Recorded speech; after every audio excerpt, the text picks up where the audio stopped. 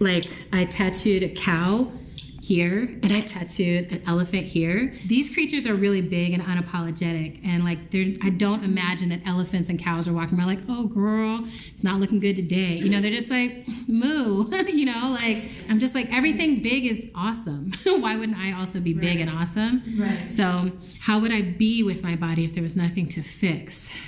Like there's nothing to fix except the lens that I'm looking through. This episode.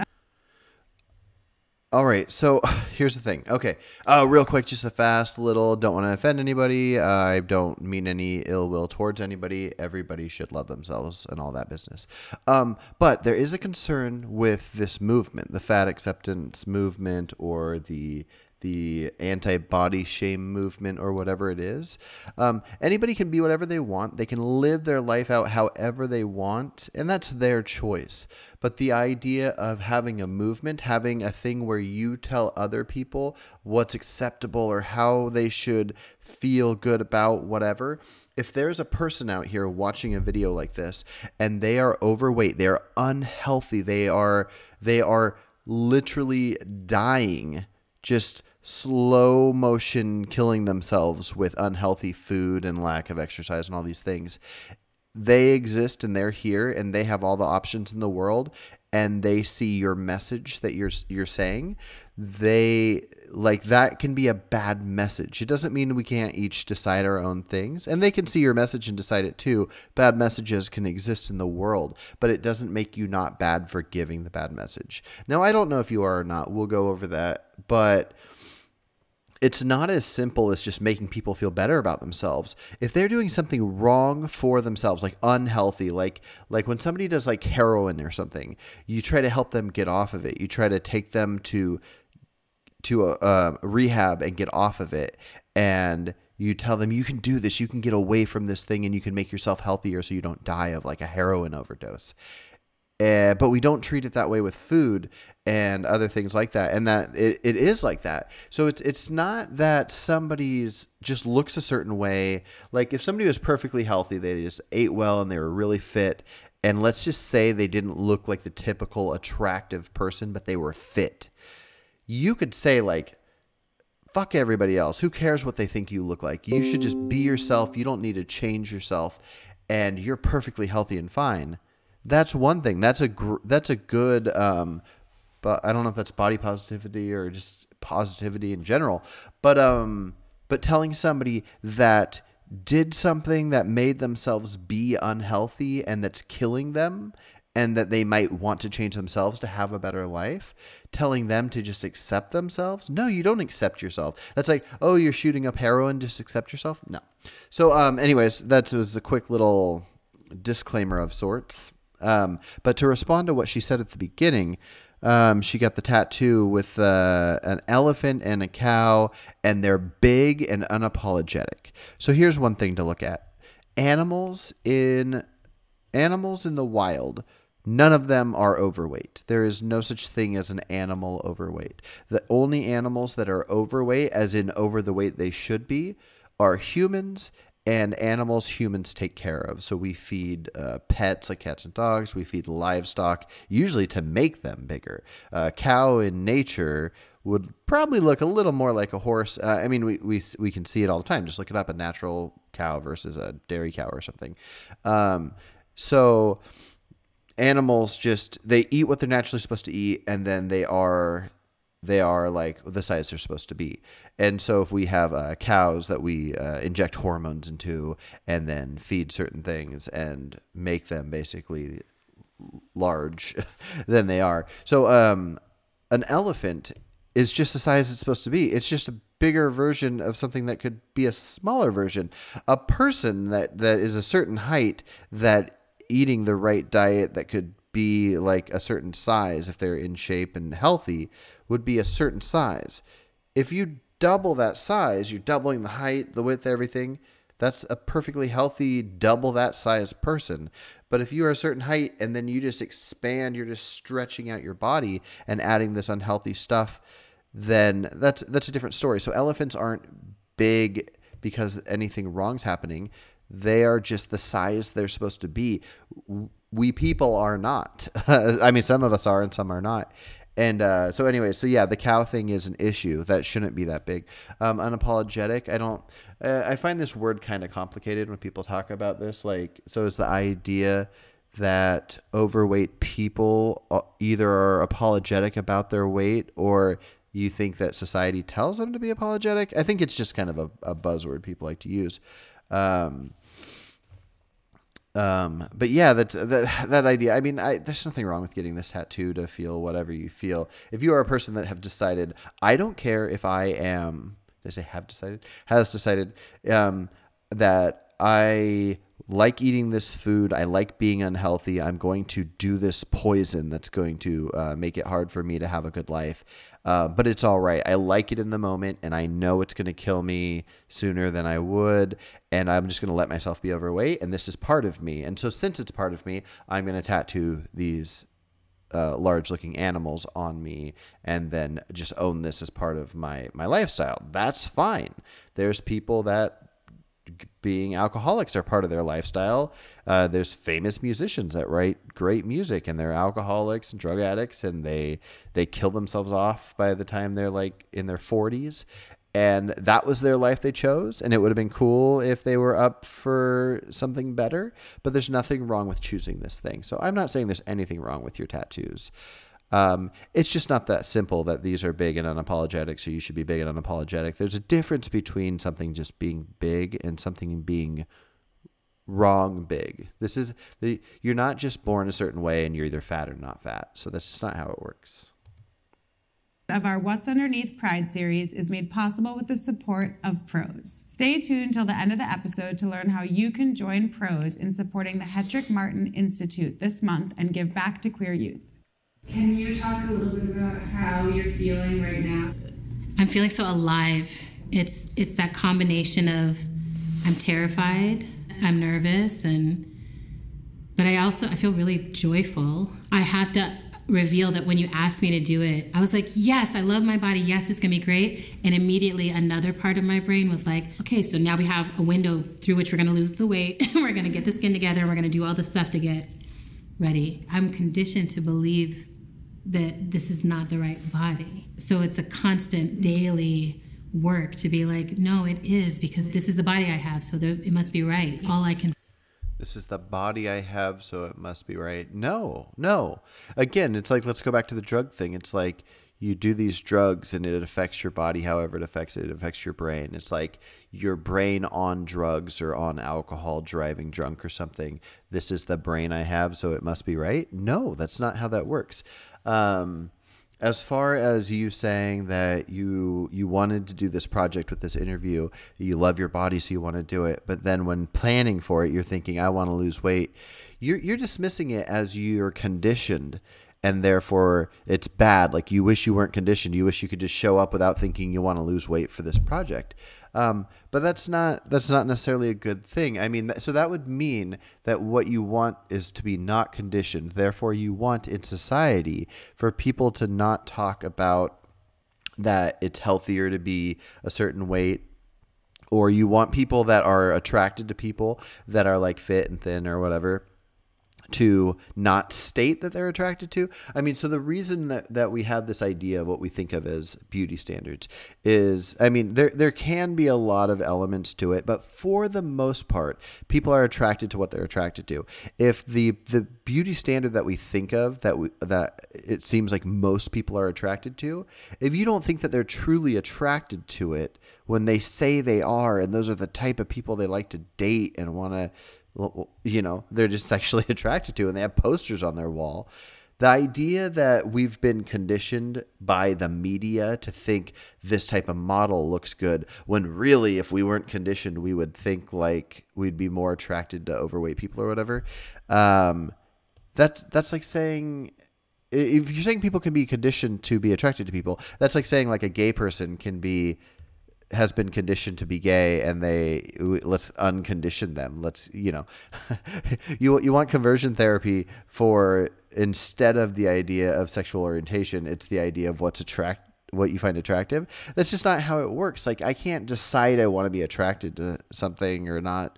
I look out at people and I'm either attracted or I'm not attracted to them. So, the idea of you saying that you're conditioned, so you think you want to lose weight to do this thing. Now, you might want to live in a world where nobody talks about anything involving any of this stuff. Therefore, you don't have to think about it, because talking about it is what makes somebody the idea of conditioned. You can call it conditioned all you want, but it means you experience the world that you are in and you are aware of the norms. That's all it means. I can be aware of all the norms, and I can like I'm conditioned to feel like I'm supposed to like football. Not just because I'm a guy and most guys I know like football, but most people like football. A lot of people go to bars and watch football and all this stuff. And so like in my society, football is what you like. That's a very popular thing. I don't like football, and but I don't think of it as this thing that I wish my society didn't like it. I wish the bulk of everybody in the society liked what I liked. I don't think that way. I mean, sometimes I think about how popular it is, and I rant about, oh, it's so dumb, a ball and blah, blah, blah, and running across the thing. But in the long run, it really doesn't matter. It's just everybody likes what they like. So the thing that you're saying conditioned, it's just people will say who they're attracted to. Therefore, we know who is the most attractive. People will buy stuff based on models looking a certain way, or go to see movies based on actors looking a certain way. And therefore, these standards get created by us, the people. The people like what they like, and therefore you hear it and you think that you're supposed to look this certain way. So when you're going to go on screen, you think, I need to look this way because everybody's looking this way. Now you can tell yourself, I don't need to look this way. This is fine. The majority of people in our society are attracted to this, but I don't want myself to look like that. And then so you don't. But you aren't owed anything. You aren't owed people not talking about who they're attracted to and movies not being made. You're not owed movies not being made. And the people making movies don't owe anybody putting people in it that they don't want in it, whether they're doing it for artistic sake or for money-making sake. So you wanting to look whatever way you think, like, if the world has convinced you that you need to look a certain way, so you thought you'd lose weight to come on this interview, that's fine. That's just part of life. If you want to get away from that, good luck. But if you want to do what you maybe did, which is not lose weight or not do anything to get ready for this show, that's fine too. So, but there's almost nothing to complain about unless you think somebody should do something different. And I can't imagine any of those things I listed that's reasonable to think somebody should do different. See is the flaws or the things that society critiques, or any minute now I'm going to have to start doing plastic surgery or other things. Like last night I was at the spa and I saw this. I was like, is that Kim Kardashian? I was like, oh no, that's just someone who has given themselves her face. I wonder. Yeah, so you saw a person and you're claiming that they got plastic surgery, and you can tell that that's obvious or whatever. Yeah, I see that all the time. And that's actually a popular thing that people make fun of and say is not attractive. Now, somebody might have some kind of a condition similar to something like anorexia. People that have anorexia and get really thin and still think they're fat or whatever, most people aren't attracted to that, but they have that mental issue going on, that disease of sorts. I don't really know exactly how to describe it, but where they can't get around that. They can't change that if they wanted to or whatever. And so it's probably the same way with somebody that gets like all the fake looking plastic surgery stuff. They're trying to look this certain look because humans exist and humans talk. That's the one thing. Anybody watching this that thinks about this topic, no matter what side you're on, realize this. There will always be a norm. If something's bad, that's fine. But if you have 1,000 people and all of them state what they're mostly attracted to, there is nothing wrong with this idea. There's nothing wrong with humans hearing what people are attracted to. Now, if out of the 1,000, like 950 are mostly attracted to a certain size and height, then it is what it is. So I'm 5'9". If you asked 1,000 women what they're mostly attracted to, and you got all the different things, you'd probably get something like a 6'2", and like some people like a lot of muscle. Some people like some guys that are a little thicker or whatever, like a kind of a little pudgy, chunky potbelly thing. Not like a big one, but like some people like I know people that like Chris Pratt looking more like he did in Parks and Rec versus the Marvel movies. So anyways, I'm just saying you have a spectrum, but most people, it'd be somewhere in the middle. It'd be like a Ryan Gosling body or something. So if most people just announce, oh yeah, this is what I'm personally attracted to, then that exists. that you would have to be calling that a bad thing to declare what you're attracted to. And so once that exists, you're declaring that society is demanding a thing of you. It's not. Society just exists. People exist, and we happen to have language. So we happen to know what's liked. And then we also have an issue where we create processed food and we make being lazy very easy. And therefore, a large amount of people, like way more than half the people, let's say in the US, more than half the people are a thing they should not be. And by should not be, I mean like naturally. Like we have created this overweightness, and it's something that we are not attracted to. Animals out in nature, they have their hierarchies of their levels of what they're attracted to, but they're all on a spectrum of what we think of as attractive to insanely attractive. Where with us, we have attracted to insanely attractive is somewhere around like 10% of the US. And then we have like 90% of people that are in a lot of ways unattractive. And I don't mean like horribly unattractive. I just mean we see elements of, you can see somebody that looks pretty darn attractive, but the fact that they have like extra love handles or something. And I'm just trying to like pick this apart and be honest about whatever. But you see like extra love handles or whatever, and you can be perfectly attracted to somebody like that. But deep down, the main thing we would want if we got exactly what we wanted, and the main look we would have, is nobody would have that. That only is created. You can eat an endless amount of whatever's thought of as natural, whether you're a person that like, so I'm, well, anyways, you could eat just stuff that grows, like fruits, veggies, nuts, seeds, all the things, all the natural things. And there's probably no amount of natural things that grow that you could overeat. You just can't. I mean, from my understanding. Anyways, I don't want to get too into like health stuff with this, but even for people that eat meat, you could eat like an endless amount of meat, and you're probably going to have the same situation. But as soon as you make stuff where you deep fry stuff or you bread stuff and you process, you pull the sugar out, you have this issue. So anyway, so we, sorry, I'm just rambling. We got this issue of people are going to talk about who they're attracted to, and that I can't even imagine that being a bad thing. I doubt you think it's a bad thing. You're just complaining about it without thinking about it. So you have that, but then you also have that because we have kind of ruined ourselves, that a lot of people aren't attracted to a lot of people and a lot of elements of people. And so yeah, I think I kind of covered that. What you looked like. I wonder what face the universe gave you to wear. Can you take off something? Yeah, whatever feels like a good first thing. So I want to tell people the other thing that lets me know that no one in the world can fuck with me is that Beyonce sent me a box of Ivy Park things. Even though I was like, I have other shoes that go better with this outfit, I had to bring Beyonce in. Anyone who tries to critique me on the internet or anything, I'm just sort of like, it's okay. Beyonce's got me. She's got my back. Can you share a little bit more about what your style says about you? So years ago, I named my style Happy Style. I only pick out items of clothing that I'm like, I really love this. It brings me joy. It makes me feel alive. There's almost always a lot of nature elements in it. It's almost always very bright and colorful. I'm very curvy, so people often assume like femme, femme, femme. But for me, it's much more joy, joy, joy. Like I'm like, nothing's gonna be uncomfortable. Everything.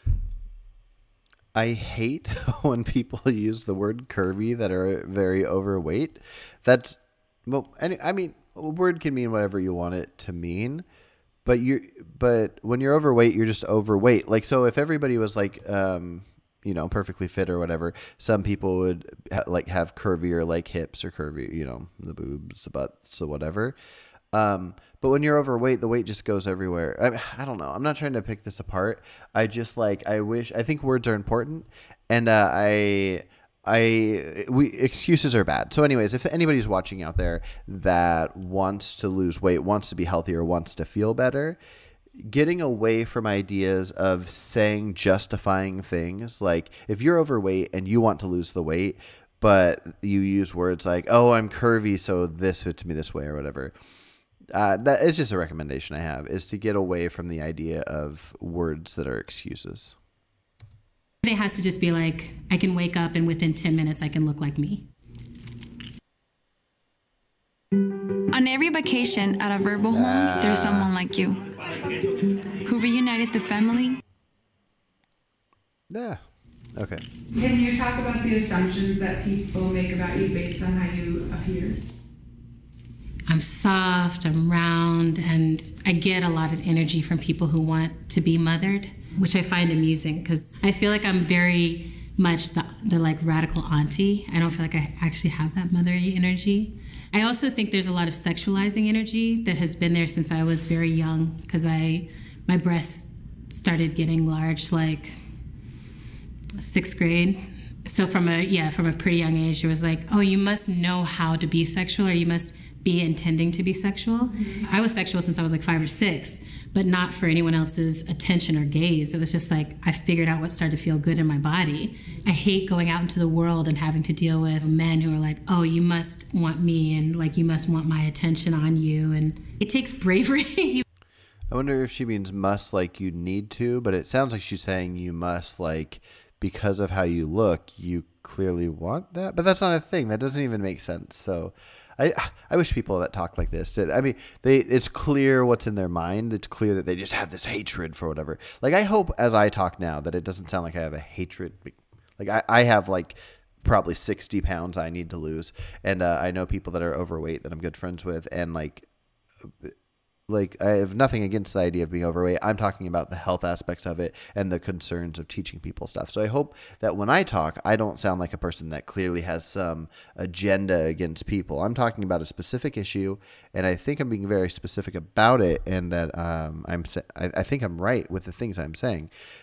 With these things, it's like it comes across so clear, like, oh, these men and these gays, and they think I owe them my body, and like who's saying that? Now, if a guy comes up to you and says your boobs are out, you must want me, you owe me your body, that guy's stupid, and anybody would say that. In case you don't think that anybody would say that, like that. Anyways. Even if you're being an asshole, it takes bravery to express a desire.